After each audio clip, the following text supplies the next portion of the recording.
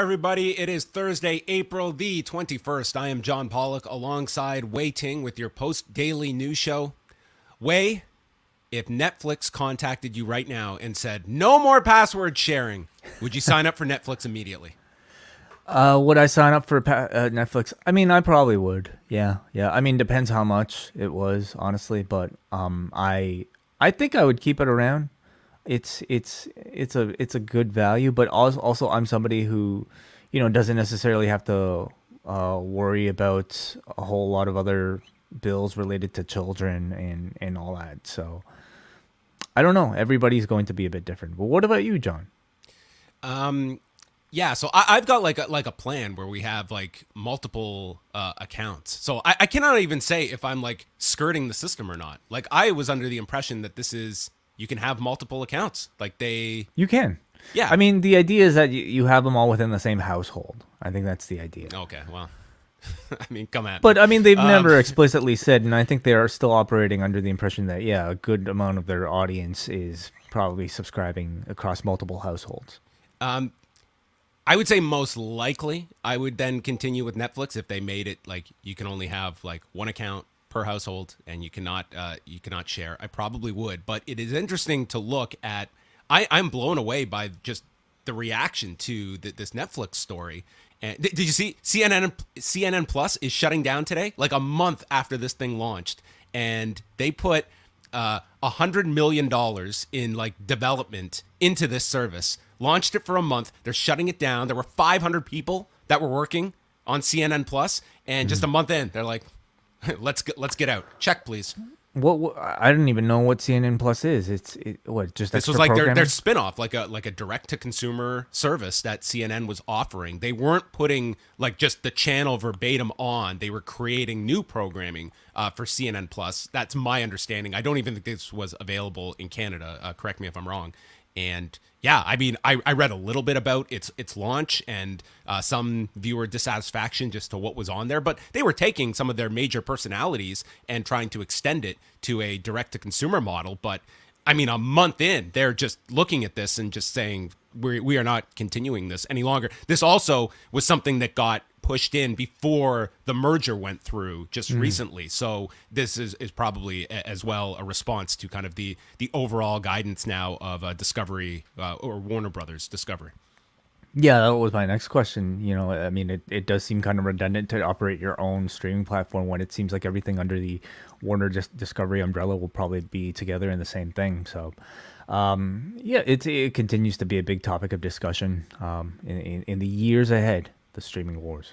Yeah, I'm going to talk about this more with Brandon Thurston on Friday, a man that is a Netflix stockholder. So he had a rough week, but we will talk to him tomorrow about the future of streaming. Brandon will give us all the answers. Where's streaming going? Where's cable? Is cable going to be gone in 10 years, Way? I say no.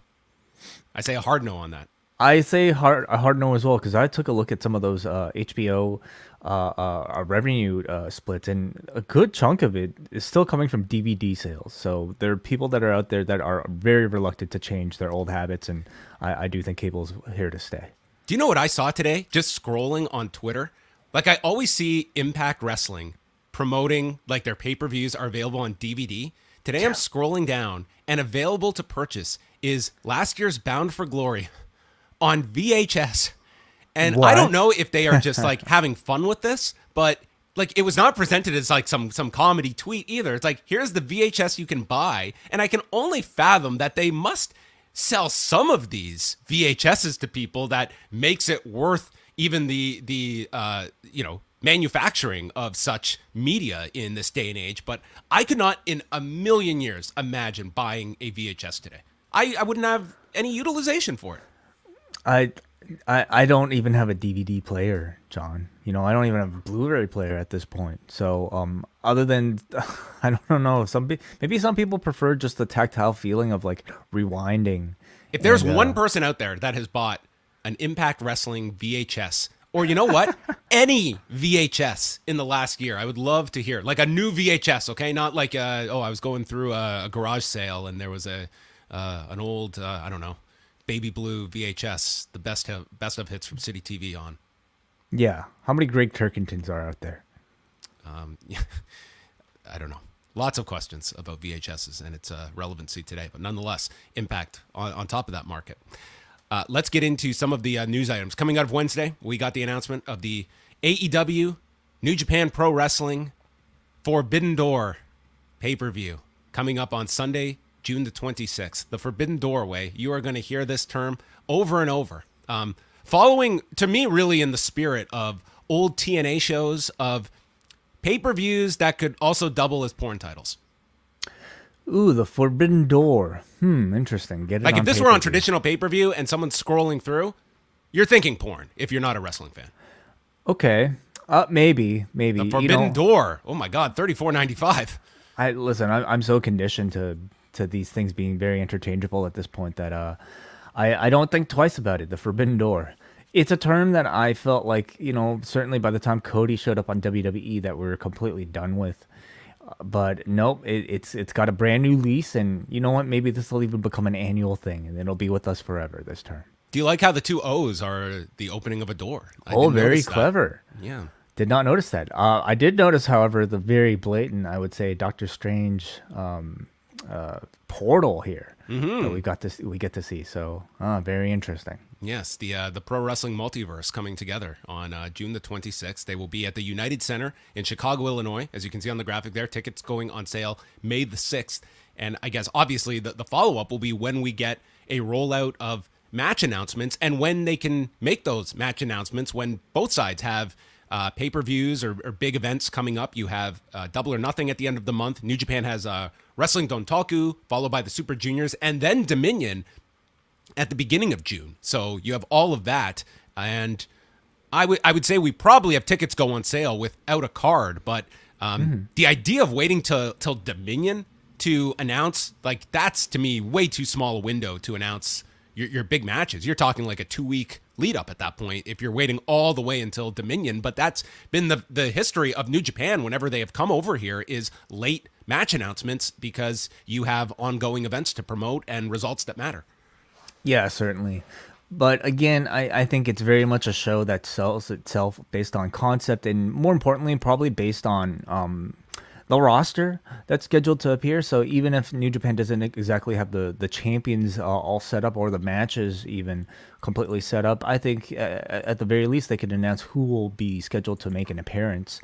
And on the AEW side of things, maybe a bit more room to give you your as much of a card as you can. Yes. So I do expect that this is probably going to be, AEW kind of testing the waters of expanding its number of pay-per-views. Takami Obari spoke to Justin Barrasso at SI.com, and he was asked the question that we were discussing on Wednesday night about the fact that will there be female talent on the show, given that New Japan does not have female wrestlers, and specifically the Stardom question. And, Obari's response was very much that this is a New Japan AEW show, but to never say never in the future about some involvement of an AEW Stardom kind of, whether it be a one-off event of their own. But it will be interesting to see if there's any AEW women itself on this show that you just do AEW matches. Yeah, for a show like this, I think with double the size of the rosters, you're probably not going to be struggling to find enough stars to fit on the show, even without, an AEW Women's Championship title defense or appearance from Britt Baker or something. But I would certainly hope that there's at least some involvement with that roster. But yeah, either way, it seems like over the past 24 hours, the expectation and the promise is that we're going to get crossover matches and not necessarily just like, the G1 Supercard matches taking place by each promotion individually, which just happens to be compiled on the same card. And, with so much, I think lowered expectations coming off of the Noah New Japan shows, people are going to want, some substantial dream matches up and down this card. Do you see an immediate sellout for this show? Immediate. Like first weekend. I'll say first weekend. First weekend. With and I'll add the caveat that we go with the impression that you have no matches announced by May 6th, and it's just tickets going on sale. You're selling this concept, and it's 14,000 tickets you're trying to push. I'm going to say no. but I think it'll eventually sell out. I think it's going to be a very healthy start. I'd be mildly surprised if it is an immediate sellout. That would be an enormous boost of confidence in the concept itself. Which sometimes, I mean, the Noah New Japan show that sold out very quickly. And that was one that did not have match announcements ahead of time, and that's why there was a bit of a letdown when the matches were out. With this one, if it is that first day sellout, it'll tell that this is a very strong concept to your audience that is willing to travel as well. I would expect if there's a first day sellout, it means that there's going to be a lot of travelers for this show. Yeah, I think audiences in North America aren't really strangers to even seeing, the occasional New Japan star pop up on one of these shows, whether it be, formerly with Ring of Honor or a Strong Show or New Japan running their shows themselves. So I think the novelty of just simply having New Japan in America is not there at all. The novelty will be to see what matchups that we're going to get. And perhaps your diehards are going to buy first day. Your diehards who want to make a trip out to Chicago to watch a big professional wrestling show are going to buy first day. But to get everybody involved to fill this place, I think you're going to need something a bit more can't miss, completely attractive, like a dream match that they have to announce for the top of the card.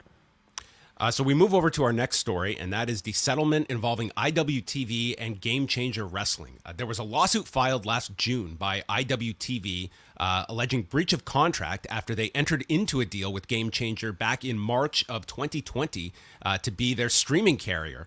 And then in December of 2020, this is outlined in the suit that GCW informed IWTV that they were looking at alternative platforms and would move their shows to Fight TV, beginning with a show December the 5th, and would run 36 events on Fight until there was a filing. And the deal with IWTV had called for one live event per month, and they had structured it. If you missed an event 1 month, then you do two the following month. And they also alleged that GCW disclosed the terms of the agreement to third parties, and then they filed a lawsuit in the Middle District Court of Pennsylvania. And then you had GCW filing a motion to dismiss. IWTV requested that be denied. So this was just ongoing back and forth between them as IWTV was seeking a trial. And then we got the announcement from both sides, and I thought it was interesting to look at both of these. I won't go through the entirety of each statement, but we'll start with the Game Changer one. It came out first, stating it was pleased to announce that we have come to terms on a settlement agreement with IWTV that brings an end to litigation between the parties. The agreement represents a significant milestone for GCW, but most importantly serves as a victory for independent wrestling and its fans. The agreement also affirms our long-held belief that GCW is the sole owner of our extended library, which includes all Game Changer Wrestling, Jersey Championship Wrestling, and LA Fights events. This is important not just for GCW, but for independent wrestling promotions across the U.S. and abroad, as we all navigate the ever-changing landscape of pro wrestling. Further, this agreement removes obstacles that had previously limited our ability to capitalize on our content and clears the way for us to move forward with ambitious plans to change the game in 2022 and beyond. Most importantly, the settlement allows us to focus all of our efforts and resources on what matters, producing and delivering the best product possible for our rapidly growing and global fan base. Finally, while this agreement defines a conclusion to our relationship with IWTV, it doesn't mean it's the last time you'll see GCW on the platform. As part of this arrangement, GCW will provide IWTV with the Settlement Series, a series of 8 live events spanning the course of the next year. We look forward to announcing dates and details on these events in the coming weeks. The last year has been trying. As a small business, our resources are not unlimited. Litigation was a last resort, but a necessary step in establishing our independence. At the end of the day, we thrive in the arena, and our resources are best directed towards the ring, not the courtroom. And then IWTV put out their statement, which was a bit different. IWTV is pleased to announce it has settled its lawsuit with GCW. The settlement verifies IWTV's contention that GCW should be held accountable to the agreement which they had previously signed with IWTV. The lawsuit was, in bold letters, never over ownership of the video footage, as IWTV partners can attest. The IWTV agreements clearly state that the promoters retain all rights, title, and interest to the programs. Rather than continue to waste time and money on legal fees, which could be better spent on boosting independent wrestling and our independent wrestling partner promotions, IWTV has agreed to accept a series of 8 GCW live events, which will be shown exclusively on IWTV, as well as distributed on DVD and Blu-ray via SmartMark Video. IWTV wants to take this moment to thank its fans and partner promotions for staying loyal to independent wrestling and to IWTV during this period. With this distraction finally removed, we now look forward to years of streaming the best of independent wrestling from our partner promotions. And then plugging. 7 live streams this weekend, beginning on Thursday. So there we go. Two statements that essentially state we have reached the settlement.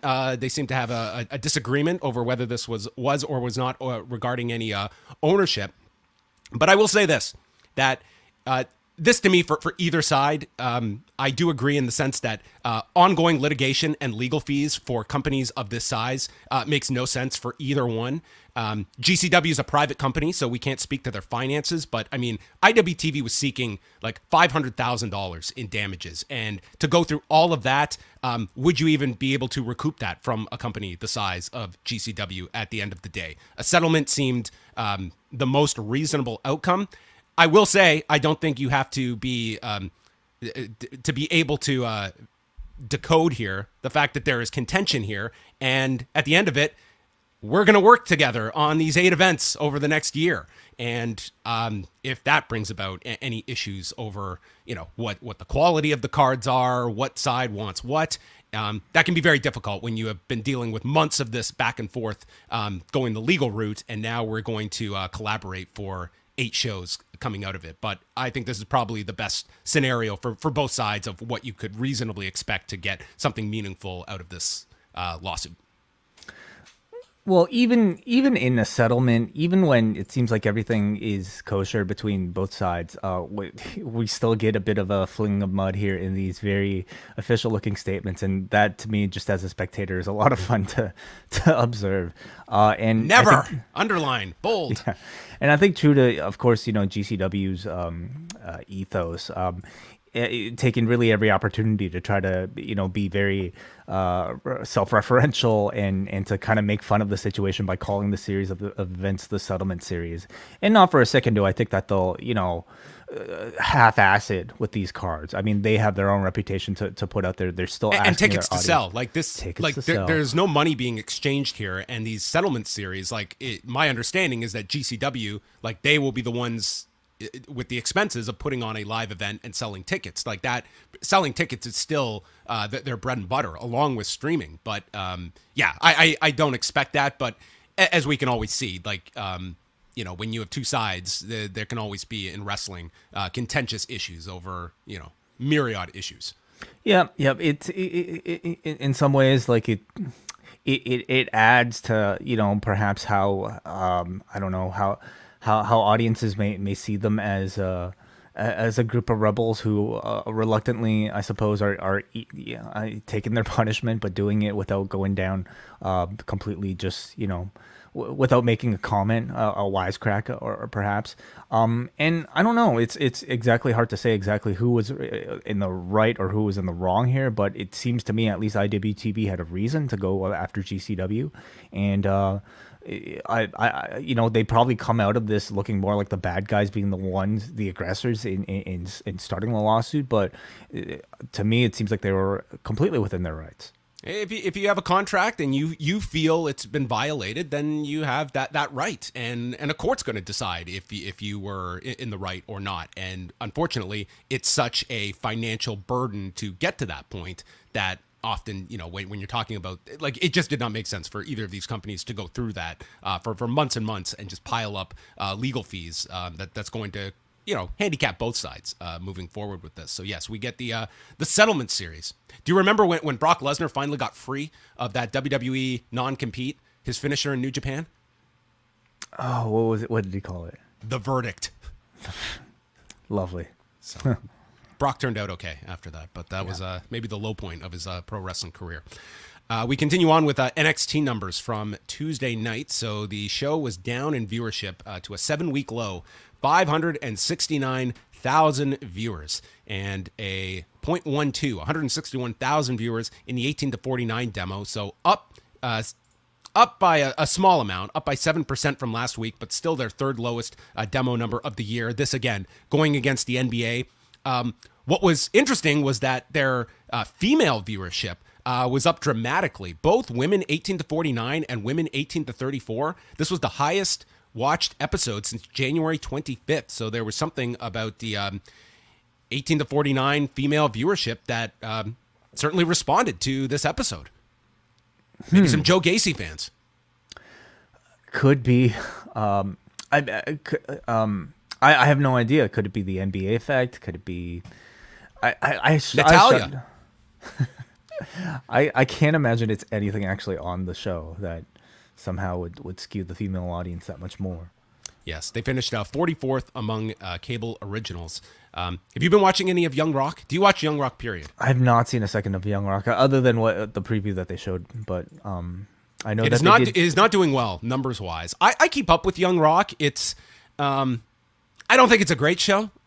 It's kind of a half. It's like 22 minutes. It's a very quick watch. It's sometimes. I don't know. What's interesting is that I never hear any wrestling fans talk about Young Rock. And here it is, a network show that is built around, very familiar wrestling characters. Some played well, some not so well. And yet I never hear any talk about Young Rock among people. And we're very much in the bubble. And I never see people talk about Young Rock. Yeah, to be quite honest, I haven't really watched a dramatized professional wrestling series since Glow. And I heard so much more about Glow, and maybe it was just that audience was more attached to it, but I sensed there was so much more reactionary pieces and just opinions on Glow than there ever is on Young Rock. And maybe Young Rock, there isn't a whole lot to talk about. You can go into some of the historical inaccuracies on the show, but it is a dramatized version of pro wrestling. It's not going to be following the letter of history to a T. To be honest, I heard as much about heels on a much smaller platform than I do about Young Rock, and maybe it tells you something about perhaps just the quality of the show, or maybe just the demographic of a Young Rock versus some of these other shows. I don't know if Young Rock is necessarily catered to the hardcore wrestling fan. There's no promotion of it on Raw. It's not like it's in the NBC family, but you don't see any crossover. They do not promote the series. It's very, very separate, and that's even with they're very much involved in this show. I just think we need to use Young Rock more as a way to build to this WrestleMania match next year. Well, that was the most that we have ever seen. At least shows the audience does follow the pulse of Young Rock when that one comment was made last week. Let's continue on. Next up, we're going to chat about Wrestling Dontaku. They coming out of Wednesday's show in the main event tag, Yo pinned Hiromu Takahashi, and that has now led to a singles match, a challenge being accepted. So that has been added to the card that is happening at the Fukuoka PayPay Dome on Sunday, May the 1st. Can we keep up with all of these big events that are coming up?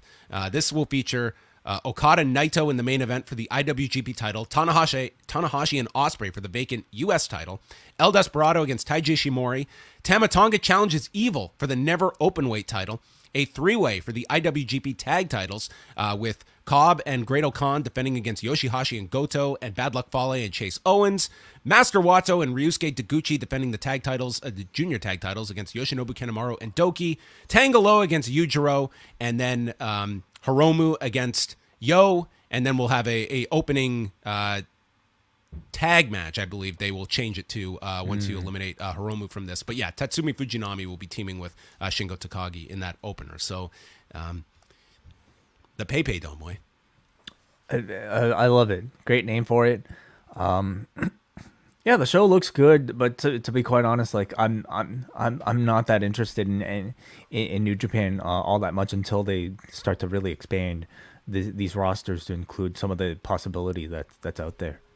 I would think either at this show or right around this time, we'll probably get the announcement of the lineup for the Best of the Super Juniors. And I'm interested to see what that lineup is, and if it's, you've seen certain wrestlers retweeting news about the Best of the Super Juniors, so there's a lot of speculation about what talent will be involved in the Super Juniors. And I think there is a heightened expectation for that lineup as a precursor to the summer's G1 to kind of liven things up on the New Japan front. Again, these shows, they're very good, but as we talk about, just being very good wrestling shows on paper, I think you need that spark when we talk about all these big events coming up that, you have to really have something that's an attraction that you want to go out of your way to see. And we'll see if this card ends up having it. Tanahashi Ospreay should be fantastic. Okada Naito, I think, will be very strong, but we will see. I know you will make time for Evil and Tama Tonga.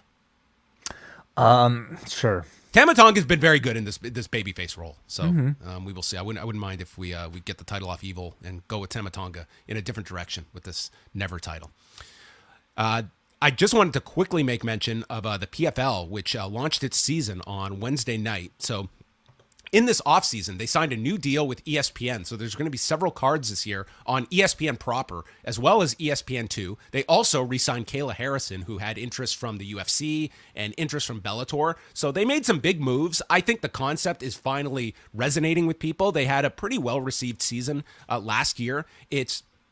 The way this works is that you have your tournaments in each weight class, and you'll fight several times during the regular season. You get 3 points for a win, and then you can get up to 3 additional points if you finish someone in the first round, 2 points in the second round, 1 in the third. So you could get as much as 6 points, and then you have your playoff season. And it's not as complicated as it sounds with doing the math. And their season opener featured, I have not seen the main event yet, but people were just clamoring for this main event as a fight of the year contender with Jeremy Stevens, who had been fighting in the UFC for the last 14 years, making his debut and losing to Clay Collard in the main event. So that means Clay Collard gets 3 points for the decision victory. And then the rest of the card featured Rosh Manfio, who was the lightweight winner last season. He got a victory. Antonio Carlos Jr. got a first-round submission, so he got 6 points. It was divided up between lightweights and light heavyweights for the first week. And they'll come back next week, but the big one is in 2 weeks when Kayla Harrison will fight. The downside is that PFL just does not have much for Kayla Harrison in terms of like big competition for her, and that's kind of the drawback, is that, you know, financially this was a great deal for her to stay with PFL, but the elusive fight is the hope of doing something interpromotionally with Bellator to do Kayla Harrison and Chris Cyborg, but that it's difficult when you're talking about multiple promotions. But that's the latest on the PFL. I enjoy following the PFL, especially on DVR, where the in-between downtime is reduced when you can just fast forward to the next fight, as Eric Marcotte can attest to. But that was going down on Wednesday night. And tonight we have Impact. It is the go-home show before Rebellion. And they have Jay White, Carl Anderson, Doc Gallows, and Chris Bay taking on Matt Taven, Kenny King, Mike Bennett, and Vincent. Eric Young and Joe Doring, the tag champions, taking on Black Taurus and Crazy Steve. Trey Miguel and Laredo Kid against Speedball Mike Bailey and Ace Austin. That should be an entertaining tag match. And before the Impact has Rich Swann and Willie Mack taking on Heath and Rhino, going into the pay-per-view on Saturday night, which is headlined by Moose defending the Impact title against Josh Alexander, which is the big match that they have been promoting ever since Bound for Glory, which was an angle you enjoyed, the way that Alexander won the title and then is celebrating with his child in the ring, and Moose cashes in and takes the title, and it's been this long journey for Alexander to get his rematch, and now he has it. So this has been a pay-per-view or a rematch that has been essentially been building since October. Mm-hmm. Yeah, those people who are like me, who just kind of dip in and out of Impact, but happen to catch that closing ankle, already kind of have a built-in, idea of what this story is. Are you sensing much buzz for this one? Not a whole lot. I think you will have your audience that watches it, but I think it's I think it's a company that largely, if people find the time, they will check in on it. But this certainly does not have the feel of Impact. I would say of even like 3 years ago. There's just so much out there. I am going to watch the show on Saturday, and I'm going to do a bonus show for Cafe members on Sunday, going through that if you want to check it out. Some of the other highlights on the show, Chris Sabin and Jay White and Steve Macklin are going to have a triple threat match. Deonna Purrazzo defending the Reina de Reinas championship against Taya Valkyrie. Tasha Steelz defending the Knockouts title against Rosemary. Jonah against Tomohiro Ishii, which should be a great match in the middle of this card. Jonathan Gresham, who suffered that injury last week during the Battle of the Belts taping. I guess he is still listed for this show on Saturday, but I guess to be determined if he is cleared and can wrestle Eddie Edwards on this show. And then you have on the undercard, Trey Miguel, Ace Austin, and Speedball Mike Bailey for the X title, and the Influence against the Inspiration for the Knockouts World Tag Team titles. And that is coming up this weekend. Not the busiest weekend coming up. Do you have plans this weekend, Way?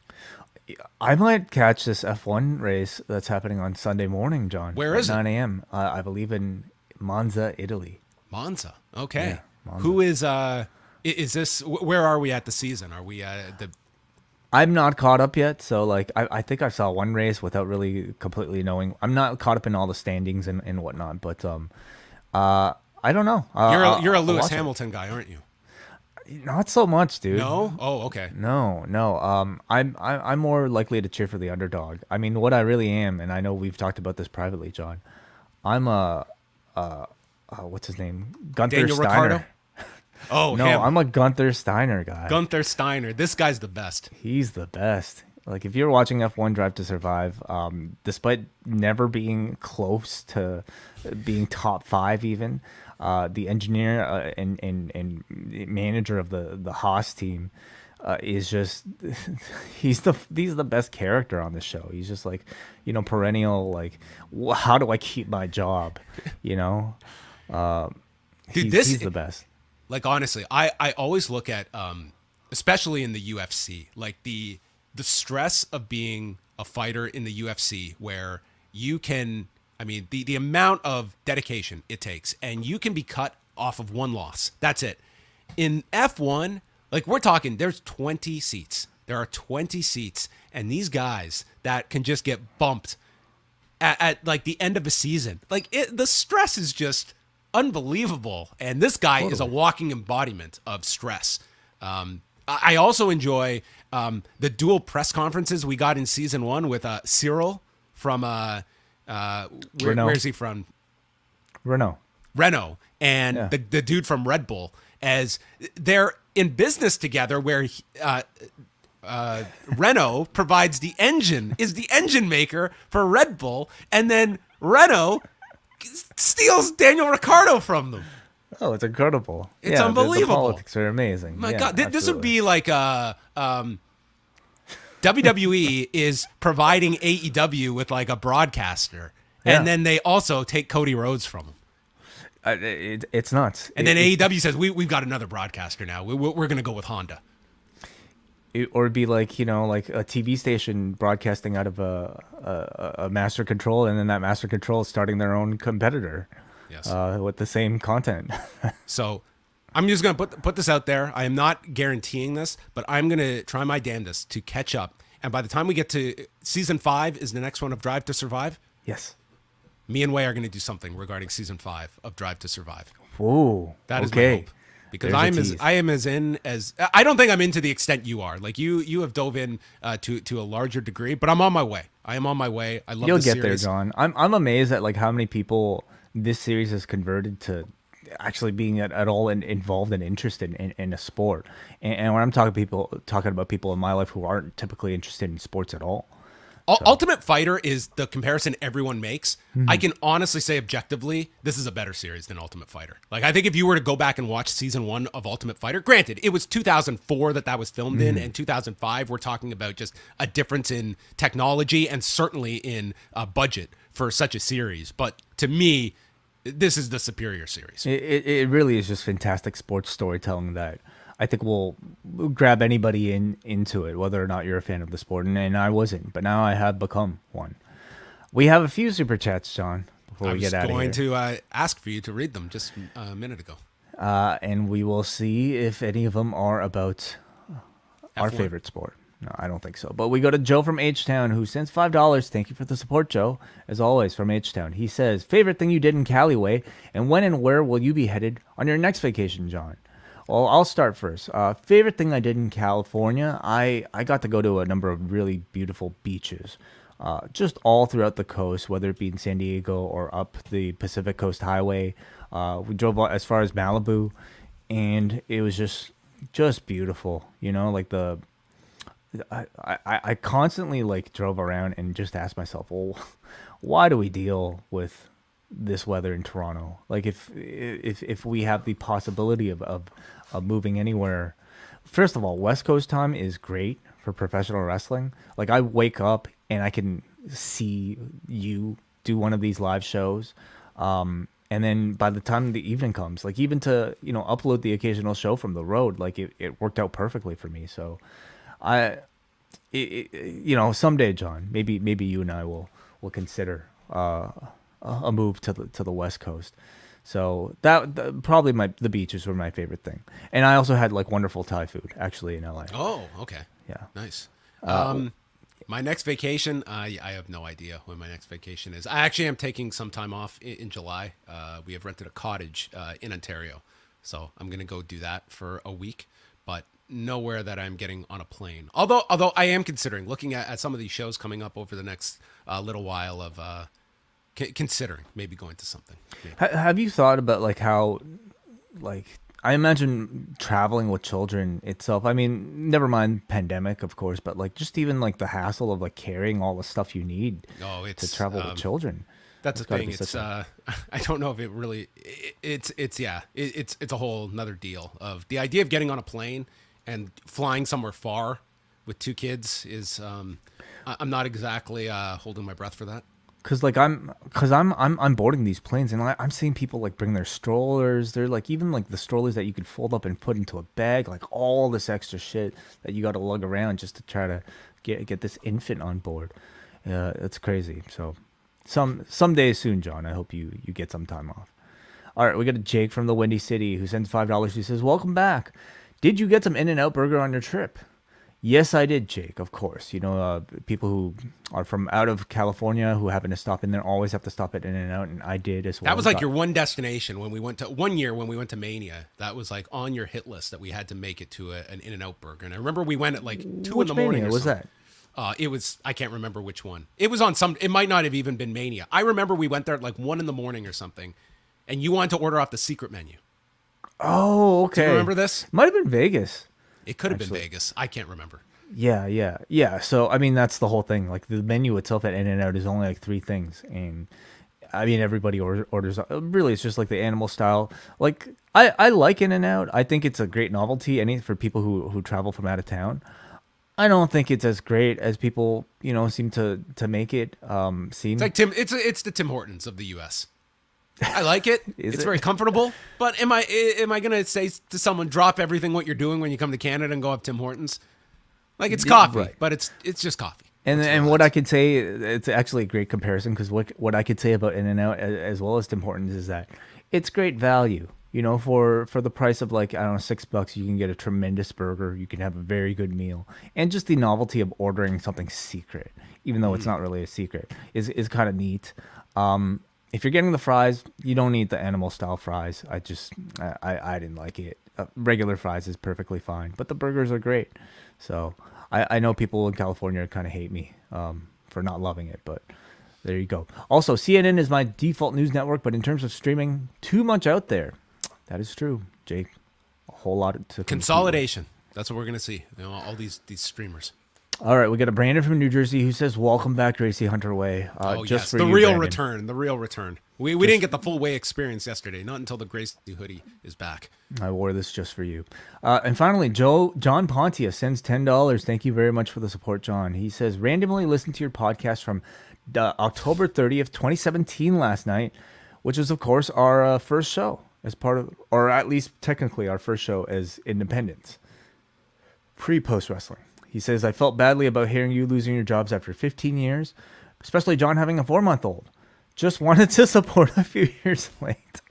Wow. Well, there Never you go. too late. So welcome to 2017. Spoiler, it turned out okay.